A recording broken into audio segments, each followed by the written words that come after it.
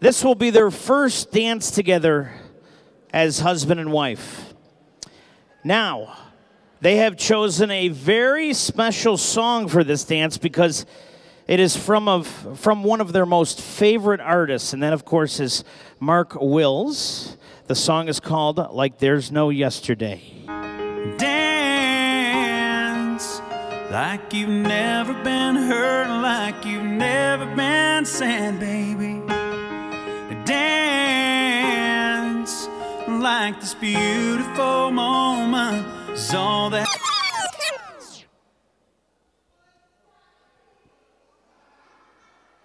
Hold on, folks, I'm sorry. All right. Well, we do have a keyboardist, so we're going to do a live version if you don't mind. You're good? Okay. Thank you.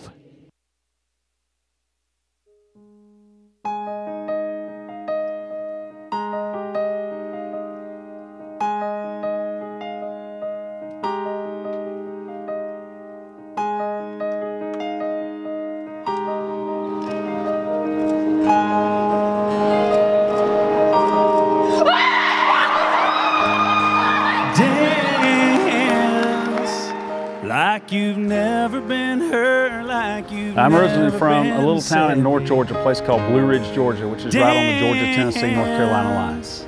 Like this beautiful moment is all that you had. Don't be afraid, all your waiting is over.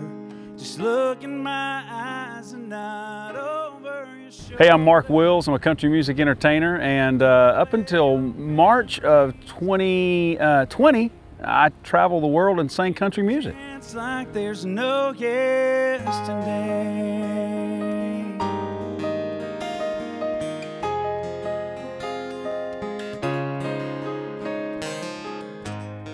If you've been lost. Born and raised in Blue Ridge, Georgia, moved down to the Atlanta area when I was, I don't know, about 8 or 9. And have lived in Atlanta pretty much the rest of the time, aside from traveling back and forth to Nashville and being on a tour bus for the last 25 years of my life. You know, from the time I was probably about 7 years old, I loved music. And probably before I was 7, but I can remember being 7, 8 years old and really loving great music like Ronnie Millsap, you know, Alabama. I mean, you name that great 80s, 70s, 80s country.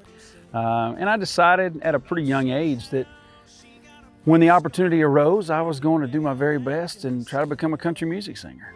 With a picture of the ocean and the beach.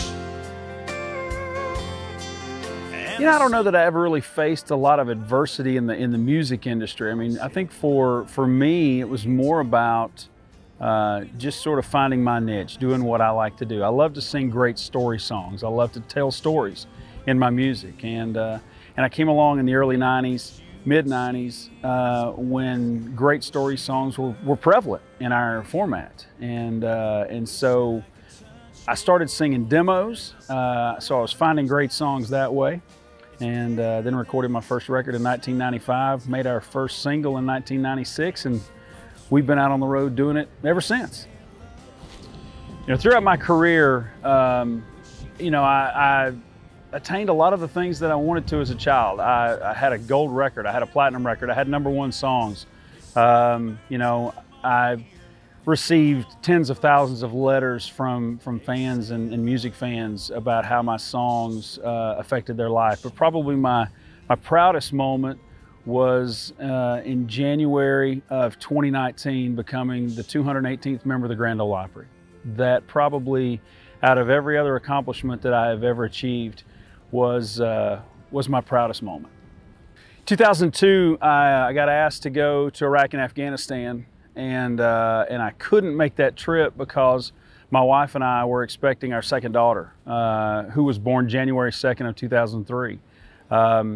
I didn't want to miss that opportunity to become a dad for the second time, so I didn't go in 2002. 2003, the end of 2003, I made the first of probably 12 to 14 trips, depending on, you know, USO affiliation versus different groups, different organizations, trips to entertain our troops in Iraq, Afghanistan, Kuwait, Uzbekistan, different places like that in the Middle East. Probably out of all the shows that I've ever done throughout my life, those were some of the most rewarding, because we were there to entertain our men and women of our armed services during that break between Thanksgiving and Christmas and New Year's. That was some of my very favorite moments that I ever had on stage.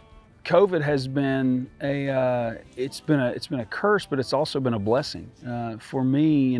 For me traveling for the last 25 years, I have missed so much time with my kids. I've missed so much of their youth, so much of all the things that that parents miss out on. And so I've got to spend the last 11 months with my wife and with my 22-year-old who just got married, and with my 18-year-old. We've enjoyed this time. I mean, it's had its negative moments, not making a living, but at the same time, it's had its extreme blessings of getting to share every night around the dinner table, getting to spend evenings watching television shows, or go on little trips that we've always wanted to take that we never had the opportunity to do. For anybody out there that wants to be in the music business, I would just tell them to develop their craft. I mean, just like any other job, you have to develop your craft. You have to know what you're doing. But in the music industry in particular, I think you have to really be true to yourself. You have to know who you are. You have to know what you want to say. You have to pick the right music and really stand behind that, because in today's world, there's so many different directions that the business wants to take you. I would highly recommend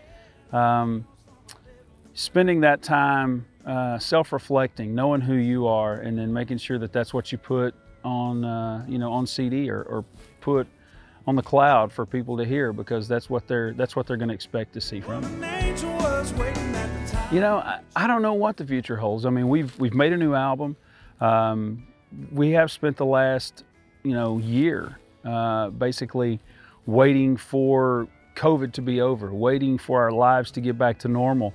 That's allowed me to do a lot of things to sort of create some new paths for my career to go down, and I'm excited about that. I'm anxious to get back out and get back to work, because I think 2021 and beyond could hold some really great things in store for me and my career.